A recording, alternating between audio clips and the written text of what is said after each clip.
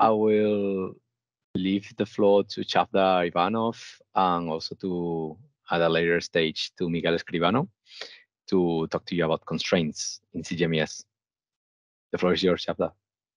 Okay, thanks, Eduardo. So good afternoon, everybody. So now we are zooming here in the constraints in CGMES 3, so we can go to the next slide.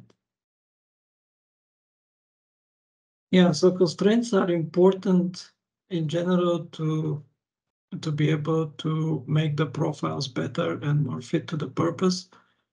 If you watched already the links that Eduardo said in the beginning, in those early slides, you most probably learned about the profiling process, where we start from the canonical model and then we go to the profiles and the documentation. So here, where we talk about constraints, we will mostly talk about the constraints expressed in the profile. So we have three types of constraints. One is things that are derived directly from the UML, like data types, cardinalities of associations and attributes.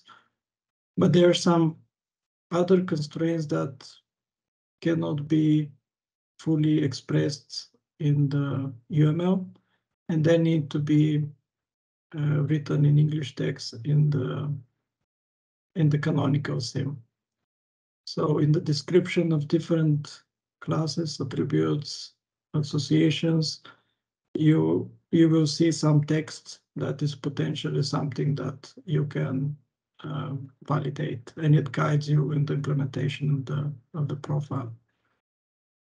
Then we have additional constraints that are even on top of that, specific for a given profile, and these are described now for CGMES 3. They are described in the part 2 of the standard in the clause 16.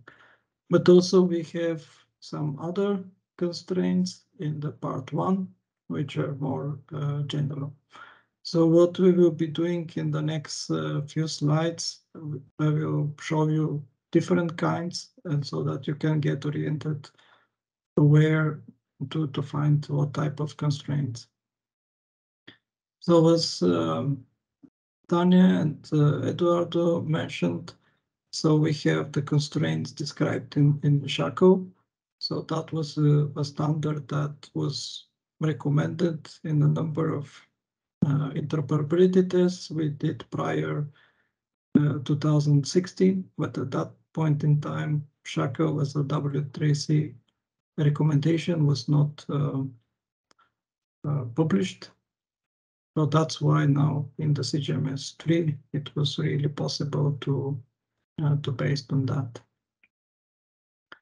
So if we go to the next slide, and yeah, so here you see one UML diagram, which is part of the profile, and you see that, for example, the identified object name attribute is a required attribute, and that's one way to express the constraint when you do the profiling process. So in the canonical model, name attribute is optional, and here in the profile, this is constraint. The same goes for association. So you see the cardinalities on the two ends of the association between, for example, the subgeographical region and geographical region. This can be different at profile level. And we also here see the name of the classes, the type of the classes. So this is another thing that is expressed in the constraints. So for example, if you validate an instance of a subgeographical region and you point to identifier of geographical region, you can also validate if that class is actually a geographical region, and the other way around with the inverse association. So those are things that can be modeled in the UML, and they are expressed in the schema and also in the SHACO. So if we go next. Yeah, so here it's another situation where we have something written in the description of a power transformer class here. So that the inherited association conducting equipment base voltage should not be used, and the association from transformer N to base voltage should be used instead. And what was done in CGMES 3, that those kind of statements were extracted from all the classes, attributes, associations, and put in a table, as you see below. These different constraints were given identifier, a number.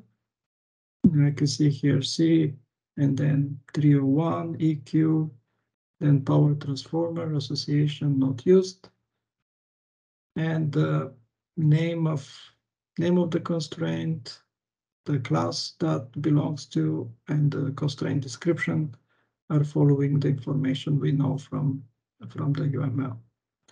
So normally the text of the constraint that was then generated in SHACO is exactly the same as what was extracted from the description.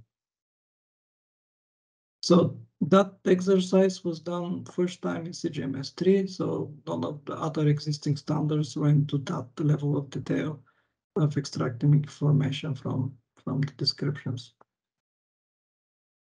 And if you go to the next slide. Yeah, so this is a similar type, but as you see here, I put that on the slide because in this slide we have too many things put in one description, and all these conditions resulted in different individual constraints. And here the number 1 is 1, and another, whenever this is something to validate, was also separated. We go to the next one. So this is a typical constraint that is listed in the part 1 of the CGMES 3, so the 600-1, where we have these tables with different more general constraints that apply either to the header or to different body of the profiles or some other relationship. And in CGMES 3, and that was the same concept in the CGMES 2.4. Those have unique IDs, like the one that is circled here, HGAN4.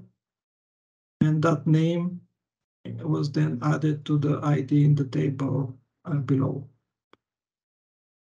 And the text again is the same, so the same pattern is followed. And as a result, we have also a SHACO code to validate this thing. If we go to the next slide.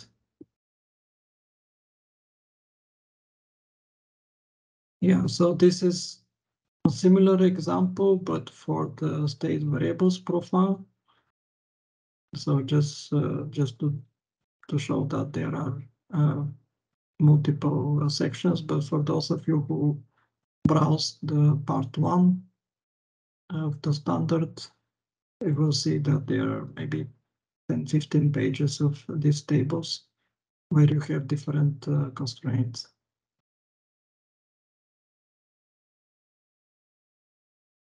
Okay, so this gives you an overview of how these 2-3 sentences there of the previous slide were split in a different constraints, because it was written in a general way that it applies for the classes in the SV profiles.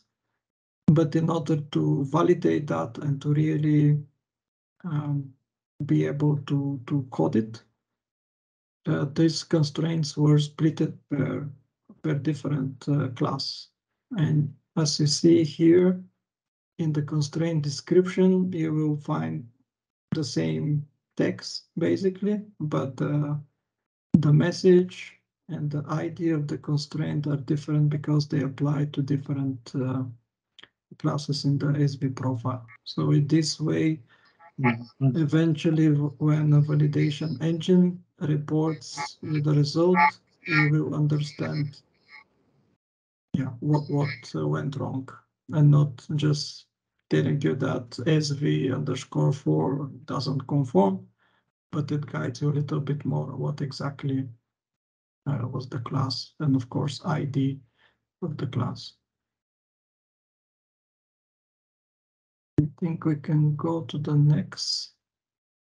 Yeah, so looking at the part 2 of the standard, as I mentioned in the beginning, there's the chapter 16 of that standard, which is full of constraints, and they're all tagged to it with these IDs. As you see, they follow the same pattern. Maybe here I will open up a bracket to tell you what how you can interpret that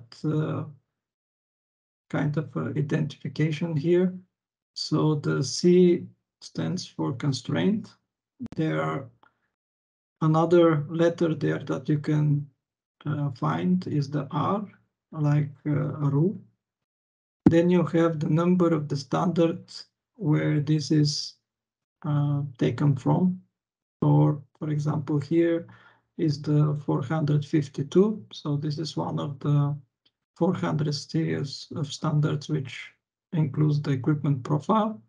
And it happened that this constraint is the same like the CGMES 3. So it's borrowed from there. Then we have the EQ is the profile. And then we have the class. Sometimes it's a class and attribute or class, and so the description of the association, and at the end is basically the name of the constraint. So then we have the text and exactly the same pattern as the other kinds of constraints. We have that in the table and also coded in the shackle.